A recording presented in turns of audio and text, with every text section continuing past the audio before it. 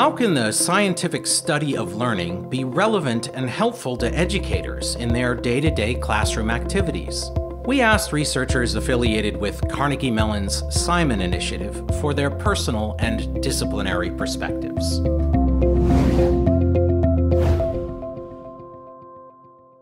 Anyone who's an expert at what they do does things in response to the situation, in response to the environment, based on their accumulated knowledge. And they might make a lot of teaching moves automatically. An expert teacher may not think of it as collecting data and making a choice. They might just do things that seem like the most natural thing to do in the situation. That expert view is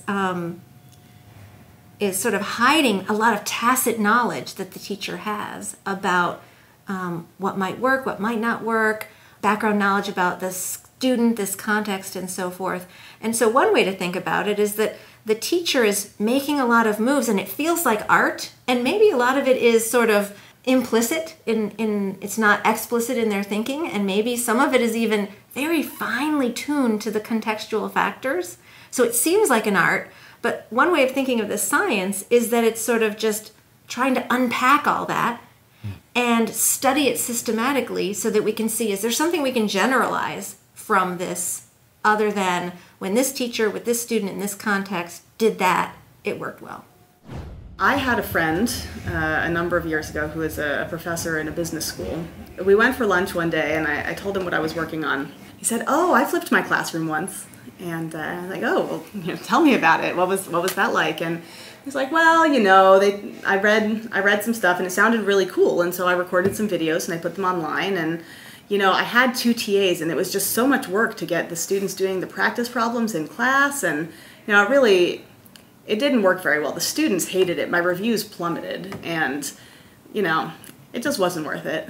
I don't really understand what the hype's about." I asked him if he had gone to a Center for Teaching Excellence, or if he had used any of that. There are even a ton of articles in very accessible, not peer-reviewed journals about these kinds of things. And he had seen an article and then assumed that he knew what he needed to do there. And in fact, that assumption is there on the part of the researchers and the practitioners, the teachers, right? The assumption that we put together the theory, we know the things that we need to know, and so we can just apply that. That's all that it is, especially as faculty members who live in this realm of research, that all you really need to do is understand the problem and the problem solved. The fact that there's actually a lot of space in between those 2 steps, that there is a chasm there, is really difficult to communicate, let alone to bridge.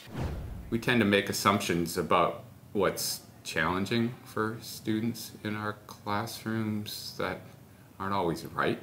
One thing I've found very effective, which I do try to employ in my own teaching, but I think is pretty not so hard to do, is I don't just make quizzes with a lot of questions on them. I systematically design questions that are going to help me understand, say, why this question or problem is so hard.